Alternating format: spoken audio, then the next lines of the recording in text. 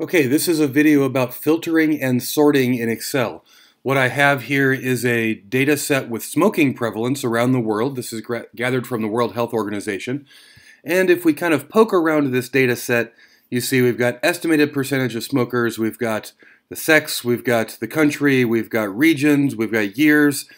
The years 2020 and 2025 are estimates because this data set was downloaded in 2016. So what we want are estimates of the percent of smokers in certain regions in certain years.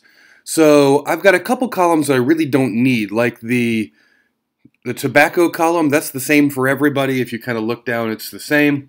This data has been pre-filtered for that. The prevalence of smoking, this is the same for every single person. The URL where we got this data is the same for everything. The published. Okay, so I'm going to take all of those, highlight those columns, and I'm going to delete them. Now be a little bit careful with this because you don't want to delete something that you might eventually need. Okay, furthermore, let's see. Things are a little bit disorganized. I've got 2020, 2015, 2000, 2015, so on and so forth. The years are all mixed up. The countries, maybe those are in alphabetical order.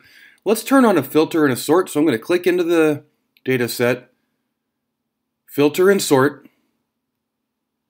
Okay, and I get these little drop-down menus. And let's just do some quick filtering. So I'm going to, or sorting, I guess.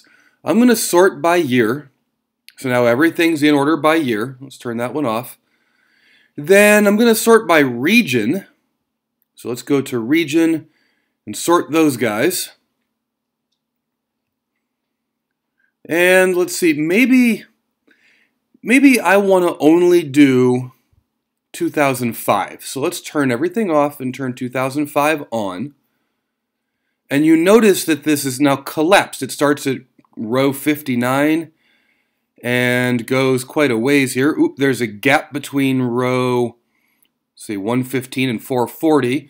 But that's because my region jumps from Africa to America. So there's data mixed in there. Be a little bit careful. And if I scroll again, 478 to 692, there's a gap between the Americas and the Eastern Mediterraneans. Well, that's because there's other years mixed in there. So be a little bit careful with this. So I've got 2005 shown.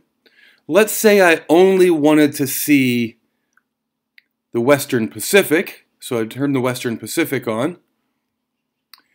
And now let's say I wanted only males. Well, let's see. My males, it looks like it's already sorted by males and females. So I look like I'm okay with that. Let's turn the females off.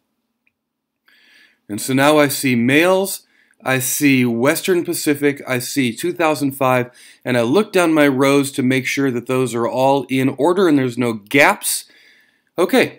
So now I can find some descriptive statistics of my estimated percentage. So I could do something like equals average of, and I highlight these. So this should be just the males from the Western Pacific in the year 2005. Enter. And then equals, let's say, standard deviation of, and I'm going to highlight those same ones. And again, this should be the standard deviation of the males in the Western Pacific in 2005. Enter. Oops. Oh, I put an extra parenthesis. Sorry about that. So I've got my descriptive statistics. The only thing I should have done was label them. So that's the mean, males, Western Pacific, 2005. I'm going to copy, paste. And that's the standard deviation from those. So that is, see, those two descriptors are put on kind of a weird row, 1579, whatever. You can put them somewhere else if you wanted to. You might even just want to put them in a new tab just for safekeeping. So I might take those, Control X, put them in here. I'm going to call this summary. And there we go. Okay, so then what I'm going to come do, if I have another question, so I'm going to turn everything back on in all of the columns that I sorted, turn everything back on, There we go. Let's see, the year's good, the region's good. Oh, I wanted all of the genders as well. Okay, and then you can do another sort. So I hope this helps. Have fun.